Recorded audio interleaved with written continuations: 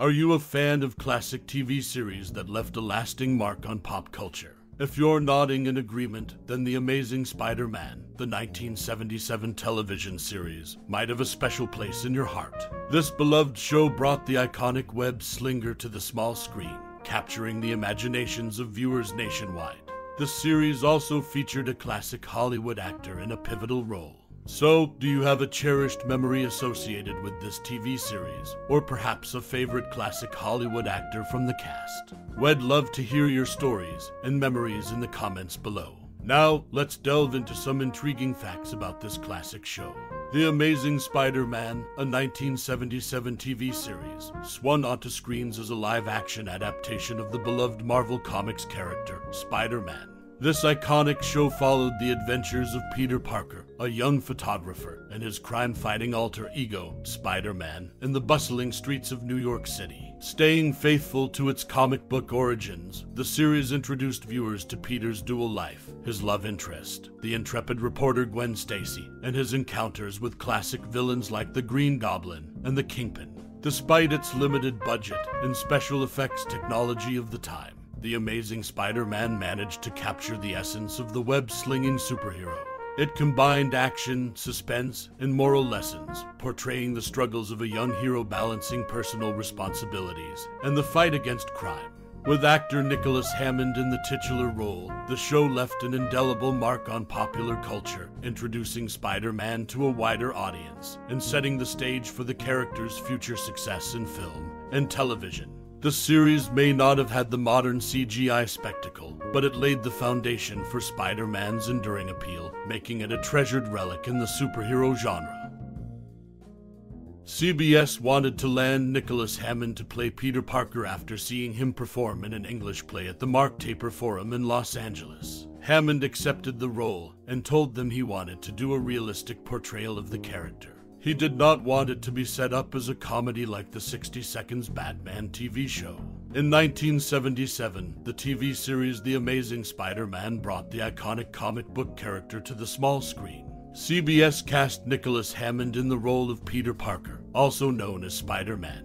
What's interesting is that CBS discovered Hammond after his performance in an English play at the Mark Taper Forum in Los Angeles. Hammond had a specific vision for the character. He wanted to portray Spider-Man realistically and avoid the comedic tone of the 1960s Batman TV show. This approach set the tone for the series and gave it a more serious and dramatic feel compared to other superhero shows of the time.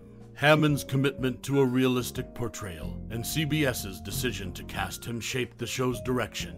It diverged from the campy style of earlier superhero series and aimed for a more grounded and relatable depiction of Peter Parker's life as a crime-fighting superhero. The show ran for 2 seasons, and even though it had its limitations, it made its mark as an early attempt to bring Spider-Man to live-action television. Unlike the comic book origin story where Peter Parker is a high school student when he's bitten by a radioactive spider, and later learns responsibility due to the death of his Uncle Ben, the TV series portrayed Peter as a grad student when he gains his powers.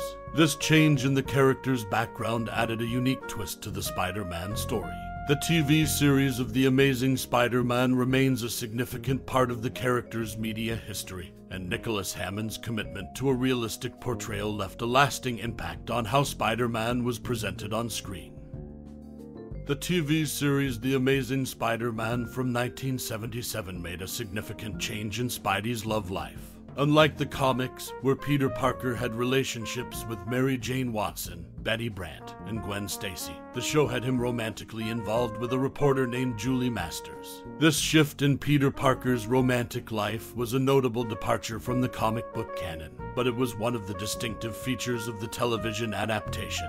Interestingly, Nicholas Hammond, who played Peter Parker, Spider-Man in the series, was supposed to have a cameo as a cab driver in Spider-Man: No Way Home. However, due to location filming overruns, the scene was cut from the script a few days before it was due to be shot. This tidbit of trivia highlights the connection between the 1977 TV series and the broader Spider-Man cinematic universe. Furthermore, there were plans to reunite Nicholas Hammond as Spider-Man with the Incredible Hulk in a TV movie. This telefilm was set to be distributed by Universal Pictures and Columbia Pictures for a spring 1984 air date. It was an ambitious project, with Hammond also serving as a co-writer alongside Ron Satloff and Stan Lee. Bill Bixby and Lou Ferrigno were expected to reprise their roles of Dr. David Bruce Banner and the Incredible Hulk, respectively. Despite the involvement of crew members from both TV series and the creation of the iconic black costume from the comics for Hammond's Spider-Man, Universal canceled the project before filming began due to budgetary reasons. In conclusion, the Amazing Spider-Man TV series of 1977 brought some notable changes to the Spider-Man storyline,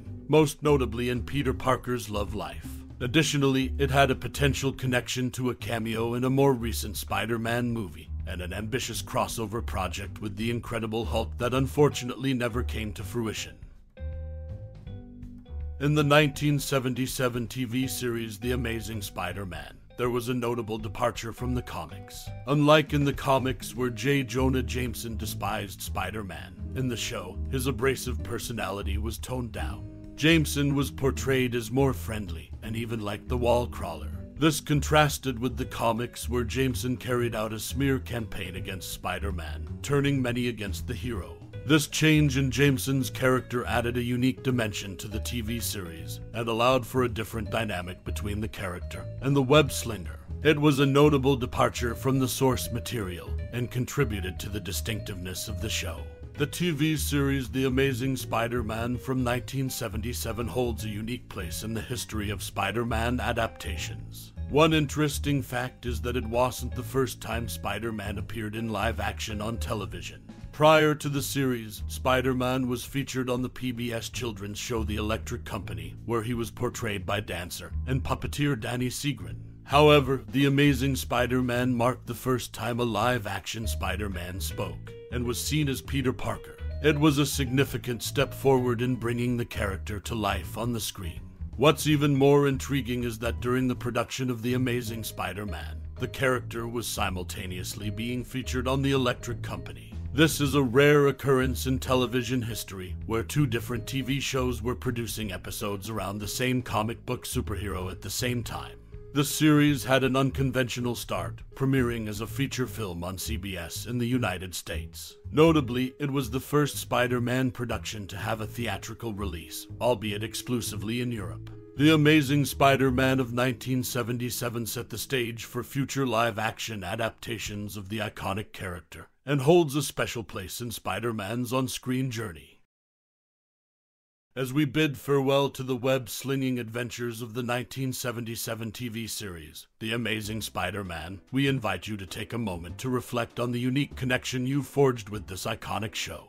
Whether you grew up watching the series or discovered it later, the impact of Peter Parker's dual life as the friendly neighborhood Spider-Man has left an indelible mark on countless fans. Perhaps you remember the thrill of seeing Spider-Man's acrobatics for the first time, swinging from skyscrapers with unwavering courage. Maybe the chemistry between Peter Parker and his beloved Aunt May touched your heart, or the episodic battles against classic villains like the Green Goblin and Dr. Octopus kept you at the edge of your seat. The show was a gateway into a world where ordinary people could become extraordinary heroes, teaching us about responsibility and the power of using our talents for the greater good. Now, we encourage you to share your fondest memories and thoughts about this cherished series. Did it inspire your own sense of heroism, or did you bond with friends and family over the web-slinger's escapades? Your experiences are an essential part of the tapestry that makes The Amazing Spider-Man so enduring.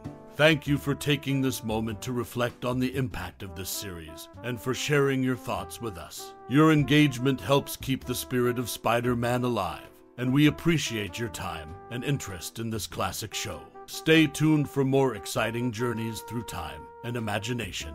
Until next time, Excelsior.